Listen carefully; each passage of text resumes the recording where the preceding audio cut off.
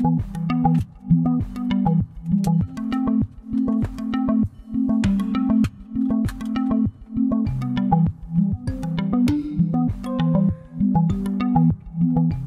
lot of good things have come out about the hydroxy. A lot of good things have come out. And you'd be surprised at how many people are taking it, especially the frontline workers, before you catch it. The frontline workers, many, many are taking it. I happen to be taking it. I'm taking it, hydroxychloroquine. When? Right now, yeah. A couple of weeks ago, I started taking it. Because I think it's good. I've heard a lot of good stories. And if it's not good, I'll tell you right, I'm not going to get hurt by it. It's been around for 40 years for malaria, for lupus, for other things. I take it. Frontline workers take it. A lot of doctors take it. A lot of doctors take it. I take it. Now, I hope to not be able to take it soon because, I hope they come up with some answer. But I think people should be allowed to. I got a letter from a doctor the other day from Westchester, New York, around the area. He didn't want anything. He just said, sir, I have hundreds of patients, and I give them hydroxychloroquine. I give them the Z-Pak, which is zithromycin, and I give them zinc. And out of the hundreds of patients, many hundreds, over 300 patients, I haven't lost one. He said, please keep pressing that, sir. And if you look at that phony report that was put in, that report on the hydroxy was given to people that were in extraordinarily bad condition. Extraordinarily bad. People that were dying.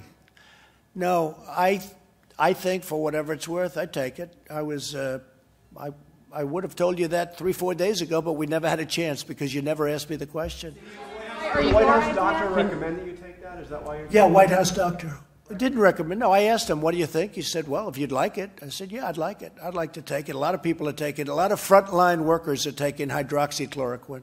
A lot of I don't take it because, hey, people said, oh, maybe he owns the company. No, I don't own the company. You know what? I want the people of this nation to feel good. I don't want them being sick.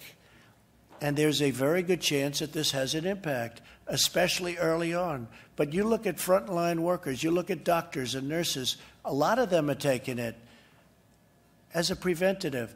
And they're taking, totally unrelated, but they take the Z-Pak or the zithromycin for possible infection.